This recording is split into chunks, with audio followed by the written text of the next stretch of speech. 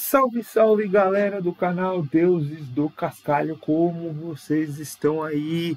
Quarta-feira, 18 de setembro aí, 11 da noite, galera. Gravando esse vídeo aqui para vocês, pra gente repercutir e não deixar passar em branco esse momento aí tão importante para o mercado. Como um todo, e o mercado aí de criptomoedas também não é diferente.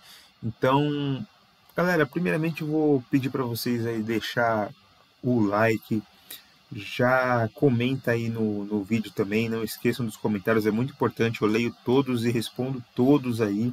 Então, se vocês tiverem até ideias aí para próximos vídeos, ou se quiser deixar algum ativo aí, deixa aí nos comentários que eu já avalio para vocês. Galera, corte aí de 50 basis points na taxa de juros aí. Vamos mostrar aqui nosso primeiro gráfico aqui na Trading Economics, né? O Bitcoin agora sendo negociado, acabou de perder aqui os 62 mil dólares, tá? Então a gente tem aqui, pessoal, desde 2022 aqui, que a gente estava nessa fase aqui de apertamento, né, monetário, a gente tem aqui a primeira sinalização aí do Fed invertendo a curva aqui, né, da taxa de juros de 5,5 para 5, né, foram justamente esse meio ponto aí percentual, né, os 50 basis points, e indicando aí que agora a gente vem para uma fase aí de afrouxamento, né, monetário. Então, pessoal, aqui usando aqui até o Copilot, repercutindo, né, os efeitos desse movimento aí do Fed no longo prazo. Então aqui, pessoal, primeiramente a gente tem aqui realmente um aumento aí do apetite ao risco, né? A gente tem ali argumentos para o dinheiro ser direcionado aí para ativos de risco, né? Justamente com a redução aí da taxa de juros, os investidores vão estar mais dispostos aí a assumir esses riscos, né, no mercado de renda variável.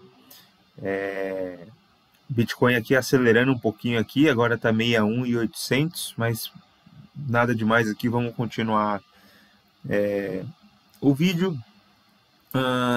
Desvalorização aqui do dólar também, com esse movimento de taxa de juros, que pode aí também, né, fortalecer o movimento das criptomoedas, tá? Questão de liquidez no mercado, isso também é provocado quando a taxa de juros estão mais baixas.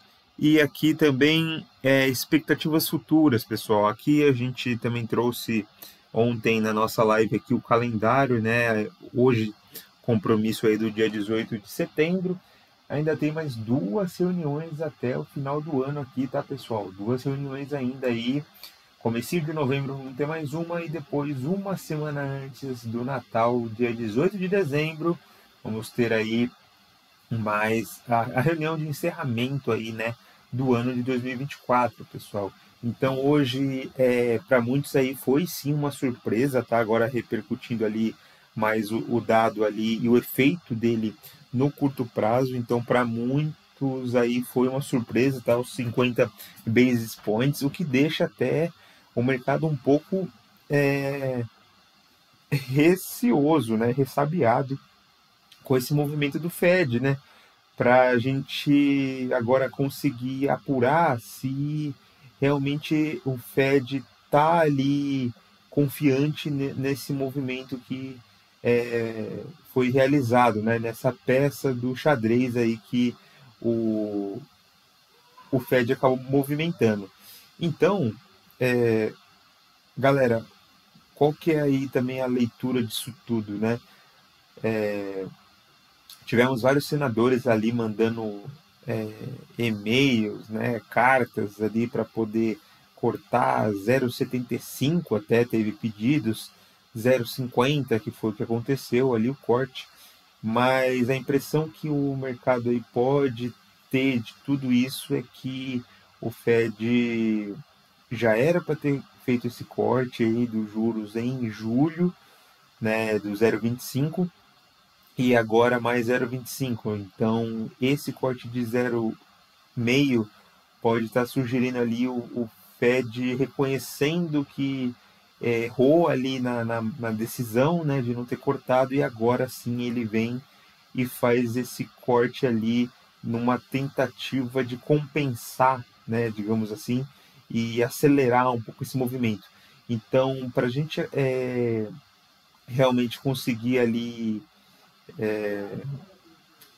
apurar, né, que esse movimento aí do Fed foi assertivo, a gente vai ter que continuar acompanhando, tá, pessoal? Os dados aí de emprego, os dados aí macroeconômicos, para a gente conseguir entender se estamos realmente no caminho certo aí e desse pouso suave aí, né? Esse soft landing.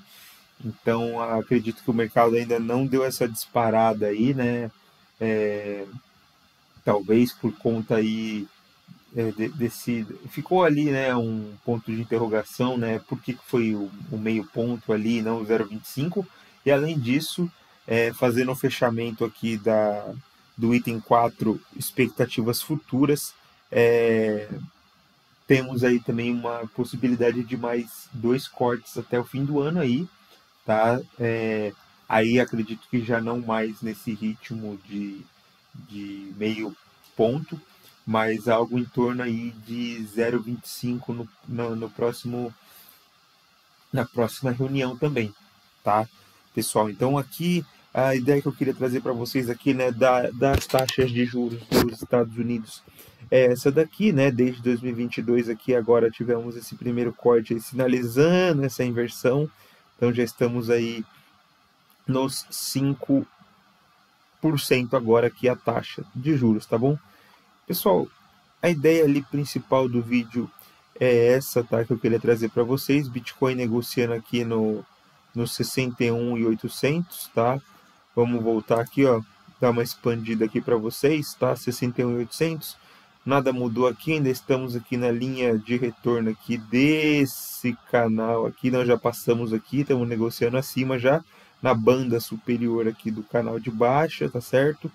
Então, possível aqui esse teste novamente agora no 64.900, vamos colocar dessa forma, até o 67,5 também aqui, tá, pessoal? Que aí seria o topo aí desse canal. Vamos acompanhar aqui no curto prazo, tá?